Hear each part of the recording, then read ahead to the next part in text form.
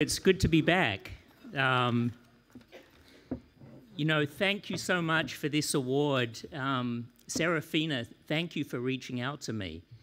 In many ways, I had become very disconnected from Australia. And you guys reached out, and I'm really grateful to be reconnected. 2 years ago, 2.5 years ago, I founded my startup, Heuresis. You pronounced it correctly.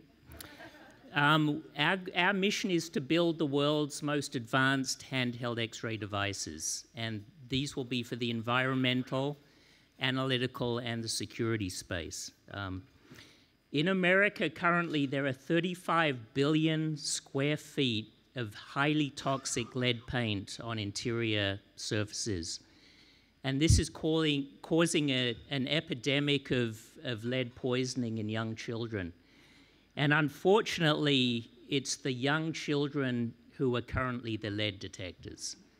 The lead is detected through elevated lead levels, through behavioral issues, learning issues, and even moderate to severe retardation. Our first product is a lead paint analyzer. In 1 second, it analyzes the lead and determines if it's above or below the EPA level. So we want to build the world's fastest, cheapest, lightest, and highest performance lead analyzers.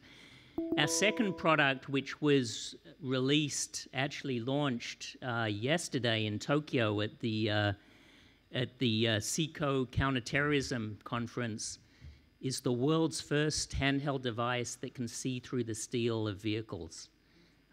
So police, customs agents, security personnel can see drugs, explosives, and weapons right through the steel. And we presented it to Australian Customs in Canberra yesterday. They were the first government agency to see it. And they immediately want a device to run some trials, so we're very excited about that. So now that the connection has been remade, thank you, Serafina and your whole team, I want to stay in much more closer contact with the manufacturing and research organizations here in Australia and just see what I can do to foster a greater cooperation between Australians here and those living abroad. So thank you very much.